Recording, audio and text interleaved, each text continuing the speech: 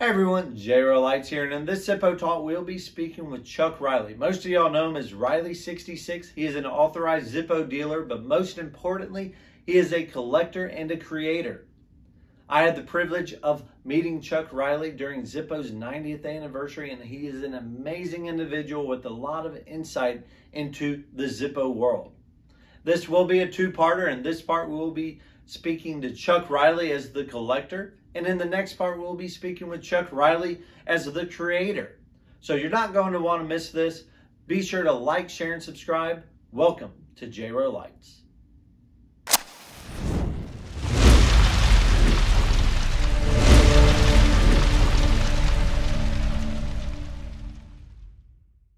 Hey everyone, Rileys here, and today we have a very special guest. We have, most of y'all know him as Rileys66. We have Mr. Chuck Riley, the collector, creator, and authorized Zippo dealer. Chuck, howdy, how are you? I am hot, but doing good. Yeah, so you're up in New York, and it's like in the 90s up there, right? Yeah, it's not unheard of. We just don't get it very often. Right. Well, that's, hey, anytime you want to get a little hotter, feel free to come down to Mississippi and I can accommodate you. I've been there one time and it was very swampy. As far as the Zippo community, you are like the top guy. You may not think you are, but as someone who recently just got in the Zippo community, myself, I really respect all that you have done for the Zippo community. And like I said, we all know you as Rileys66. I mean, you have helped one of my major themes out a lot, the Flame series. And but what a lot of people really don't know is you're a collector yourself. Yeah. And that's how you got started. What we want to know is how long you've been collecting and how you got started in Zippos. Oh, sure. Yeah. I worked, before I started doing Zippos full time in 2016, I worked in the vintage guitar business. And I started collecting Zippos in 2010. We used to do a lot of guitar shows and we would head west. We'd go Route 86 west out of New York. And one of my coworkers, we'd go down the highway, there'd be this big sign that said Zippo Museum, and he asked me, you ever been there? I'm like, no, never been there. He goes, we should stop. Zippos are really cool. I'm like, okay, we'll do that. And then it probably was the next trip he actually gave me before I picked him up early one morning, and he goes, I'm giving you your first Zippo, and I will hold it up to my camera. It's this Zippo rule. And he used to work for a bookbinding company, and he said in the adhesive that they would use, randomly there'd be a Zippo ruler. So he gave me this one, and it's etch and paint. And I was just like, wow, this is really cool. I didn't know, I love the design. So then we stopped at the museum, and that really started it for me. My first Zippo that I bought was on Route 66 in Clinton, Oklahoma, Route 66 Museum. And if I was smart, I would have pulled it out of that case back there, but I forgot. And it was, I don't even know it was an official Zippo product, to be honest with you. I think it is, because it has a a Route 66 emblem on the front of the lighter. I've seen lots of other collectors with that one. But that was the start of it for me. Technically, your first Zippo wasn't a lighter at all, but right. Was that, wow. The rule. And that was in 2010.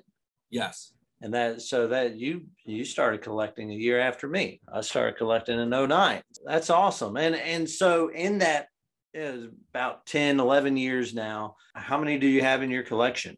I would say right now it's somewhere in the 300 to 350 range.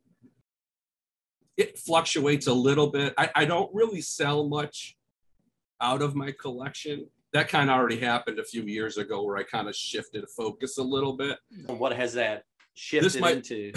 This might be a shocker. It was Route 66 lighters.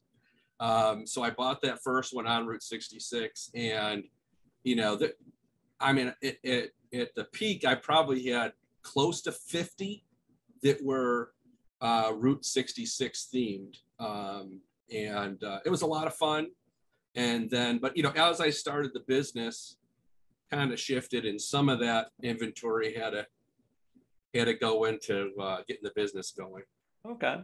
So what are you looking for now when it comes to your personal collection? You know, really, it's just stuff that I like. You know, I did recently get an Ernie Pyle. That was my holy grail lighter. I'm probably jumping ahead here to that.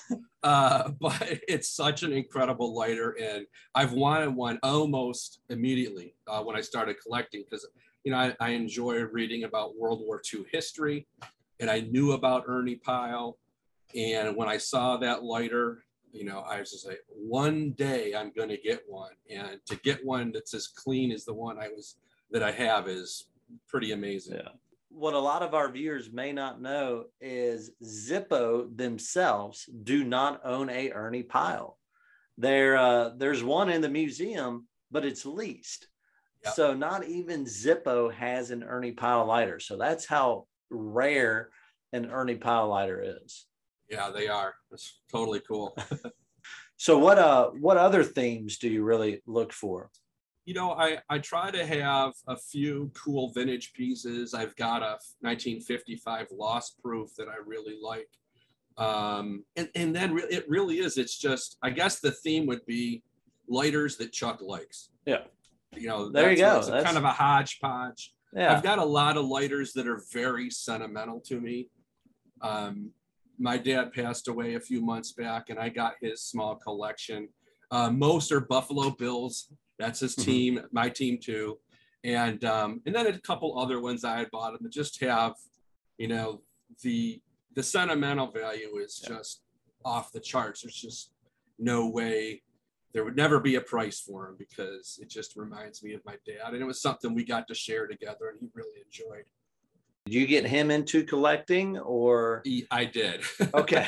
I've inflicted a lot of people with this Zippo collecting disease. It's a lot of fun, and he really got into it. Matter of fact, he went, I think of the years 2013 and 2014. The Zen Lighter group at the time had some gatherings in Bradford in July, and my dad went a couple of times. He got to meet a lot of the collectors, and just, you know, just people hanging around and talking about some common interest. You know, he loved that. And that's one of the big things I love too. You know, you can get people, you know, I'm friends with a Zippo collector who is a New England Patriots fan. Can you believe it? But I am, you know, because we both love Zippos. Yeah. Through your almost decade of collecting, and also just knowing Zippos in general, like what are kind of the most difficult Zippos to find? Well, I mean, certainly now would be anything vintage that's still mint in the box. They're still out there, but like 10 years ago when I started, it was a lot easier to find stuff in antique stores or flea markets. I sort of liken it to mining for gold, and you're sifting and sifting and sifting, and you know, the one time out of 100 you find something cool, kind of fuels you to keep going. But you know, like I said, 10 years ago it was a lot easier. Now it's rough. It's pretty much picked over. As far as a newer collector, what are some recommendations that you have when it comes to searching for themes, or themes that may be more common or more affordable, or just kind of better to get a collection started? Well, I think it's best to just start with what interests you. You know, if you're into baseball or football or NASCAR, that might be a place to start. And then the realization that you're probably going to change your themes as you go along. You're going to go all this way for a year, and all of a sudden you're going to sell 90% of those and go over a year. You know, I think it's start with what you like. I would also recommend getting some of the books to get you familiar, learning about what's real, what's not, because you see that question all the time.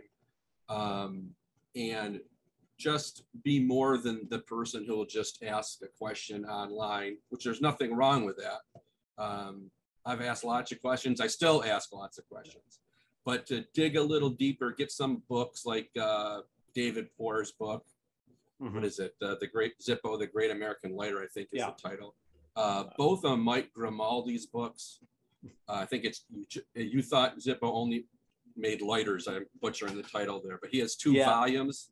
Those were the first 2 books I got. And I mean, I don't think it's an exaggeration to say I'm in those reference books at least 2 or 3 times a week still. Yeah. I don't have any of those books, but I had the privilege of having dinner with Michael Grimaldi in Bradford. So a little group of us, Alistair and Joe Cohen, we had dinner with them, and I mean, just the knowledge, just crazy. Yep. Yeah. So, I'm trying to think anything else for people starting. I think that would probably be it. And just have fun, because that's what it's about. Yeah, I mean, you're right. That's what finding your own niche, because it's and one thing that I've learned collecting over the past year of being active in the Zippo community is, if you're out antiquing and you find a good deal on something, buy it, because you don't know who else is. I've found things like Wisconsin Zippos for my buddy Tom in Wisconsin. I just, I find it, buy it, and he'll buy it for me at cost. And, that keeps the collecting going for everybody. So, yeah, that's really cool. So now, kind of already talked about some of these with your themes, but what are your favorite pieces in your collection? Okay, I think I pulled one. I think I talked about I don't want to fall out, is my 1955 Lost Proof. We'll flip it around. Ooh. Am I allowed to jump ahead a little bit? Talk about this? Okay. This is my favorite box. Yeah. I'm going to take the lighter out real quick. It's I don't know. It's kind of goofy, but the insert on this box, I just think it's super cool. And it's the way they made it is really, really high quality.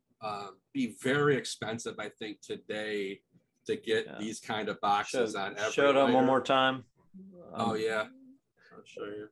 So so how does do you have a regular red stripe box close by? I don't, but you know what? I don't know if you can see this.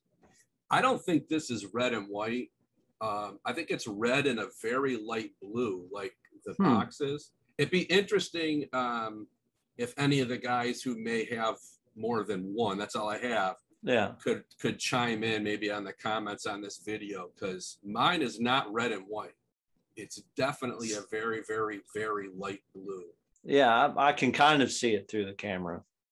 Yeah, it's kind of like the back of the box. And the inside of it it's not tight, because one, you have to have the loss proof area. Yeah. Huh. That's pretty neat. So that's one of my favorites in my collection. Was actually a birthday gift from a very good friend. And it's definitely one of my top ones. Nice. Yeah, that's pretty cool. So what do you have any favorites when it comes to the more modern Zippos, like 90s and up? Yeah, I really like the 90th anniversary lighter. I know there's some controversy on the box, and when I first got them, I was like, oh, you gotta be careful. Yeah. But I love I actually like the box. I just can't manhandle it. But the lighter is awesome. I love all the techniques that they used on it. And I can't help think that if George Blaisdell could have seen into the future what they could do with a lighter. I love all the 360 engraving and the armor and stuff. It's really beautiful. Yeah, the design is I did my recent collectible of the year ranking, and I mean, you're right. The design is really great. I know some people, have issues with quality of that, but I mean, I think you're spot on. The engraving on that lighter specifically is really, really nice. Where do you think some of the top places, especially if you're a new collector or just collecting in general, where would you recommend the search start? Well, certainly at Rileys66.com, but that's going to have new stuff, occasional vintage pieces. But where I'm going to go, definitely antique markets, antique shops, antique malls. I try to do homework beforehand. Some places will say they're an antique shop, and you go in and it's candles and doilies and so boutique type of place. Yeah, I'll walk out and I always say to my wife, the only antique there was the old guy behind the counter, which I can say because I'm getting old. So, but you want to suss it out a little bit so you don't waste time. And I try to maximize the day. To go to one place that's maybe 3 hours away is not, unless I know that it's really good, it's hard to just hit that one spot. I try to string as many together as I can. Flea markets are good. Get your good shoes on because you're going to walk a lot. Yeah. But I've found some really great lighters at flea markets. I mean, great lighters, great prices. Garage sales, I've never found a single lighter at a garage sale ever. So I stay away from that. What would your rarest, your best find be that you found at a flea market or antique shop? Well, it was early on. I'll even tell you the antique store. It's called Shady Lane in Terre Haute, Indiana. And this would be, I found 7 Camel C-Note lighters, all in the box. The paper orange tags were still on the back, but they weren't dried out. I kind of checked to see if I could remove them.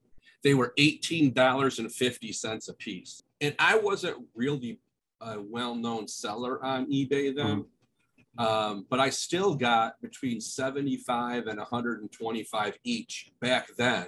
Yeah. So that was like the first, 7 lighters, but for what I paid and what I got, that's what you were excited. Thinking, I was sweating it. I remember calling my wife going, look, I got to put $150 on the credit card. I was all nervous, and now it's funny to think about, but I did real well on them. And she's like, oh, this is good. Yeah. I'm still in that phase, a year ago. So my first big find was, I bought a lighter for $20 and I sold it for $50. And I was like, yeah, that's a win. Yeah. And then it started going from there. But so now what, with those Camel ones, what do you think the value on those would be today? They got to be a couple hundred, I would think. Yeah. I mean, I'm not an expert on the Camel stuff. I've had a fair amount and I've got the reference book.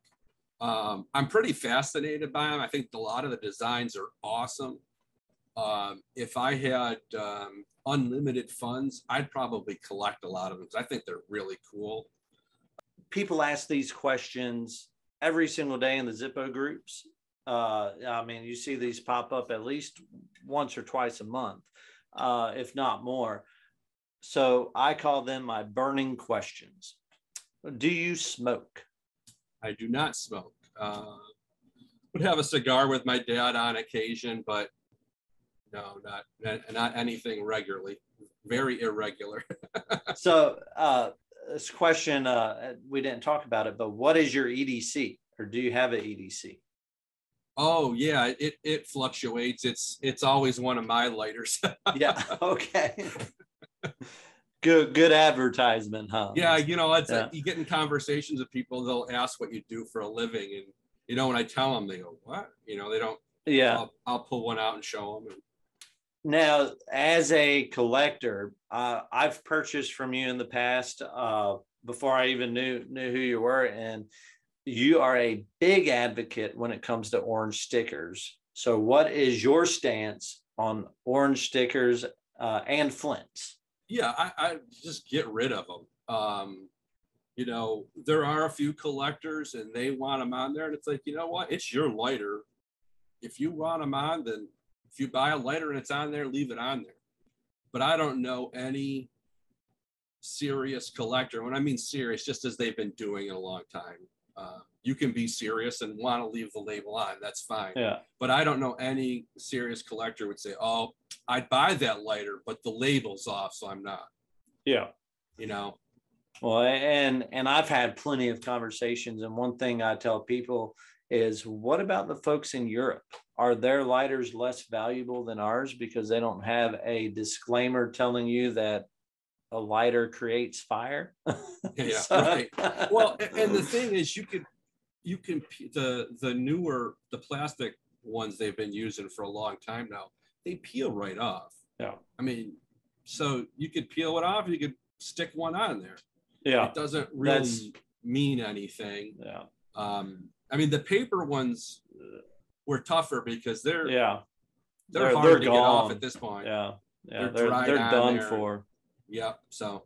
Yeah. That's one thing I do tell a lot of collectors is I wouldn't even, depending, sometimes I may just peel it to see how far stuck on there it is, because some of them do come off fairly easy still. But I don't even touch them, because as soon as you peel it off, you have to Goo Gone or Brasso it off.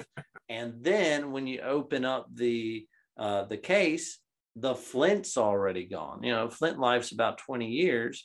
And so then you have to clean up all the mess inside. And it's a messy job. So when you are antiquing and finding old Zippo lighters, you probably sell them or keep them. What do you do with the inserts? Do you clean them or do you leave them? It depends. If the lighter is well used, before I sell it, I'll clean out the flint tube. I might wipe the loose stuff off just so it's not getting all over my photo box or whatever. Yeah. Otherwise, I leave it. Now, if it's a lightly used lighter, I might clean it a little bit.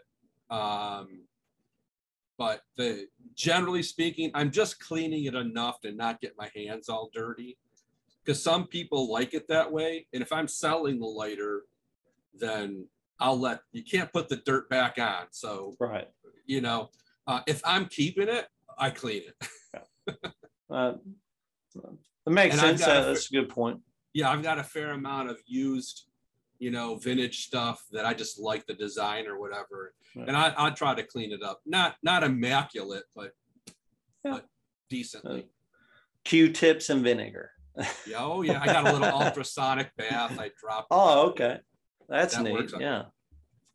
And so we kind of mentioned collectibles of the year already with the 90th, but what is your favorite collectible of the year? I gotta turn around and look at my case. Honestly, I really like the 90th. I like the new Mysteries of the Forest a lot. And it's not a collectible of the year, but I got to give it honorable mention. I really like the 65th anniversary Slim. Okay. Some people said, the design's kind of boring. It's a good design, but I love the box on that thing too. I love the color. I love the way they did that triangular thing that was on the Denison boxes. So I'll just give that lighter a shout out. I think it's pretty cool. It doesn't get shouted out very often. So. No, I like it. As far as collecting goes, I think that's really, when you see individuals who are selling, who are kind of out there in the Zippo community, it's really great to see their collections and what they look for. And so thank you for sharing about your collection. That concludes our first part with our conversation with Chuck Riley. Stay tuned for part 2 where we speak to Chuck Riley as the creator, where he talks about his custom ideas and his exclusives. So be sure to like, share, and subscribe so you get that notification, as well as go check out Rileys66.com to see some amazing lighters. This is J-Row Lights. We'll see you on the next one.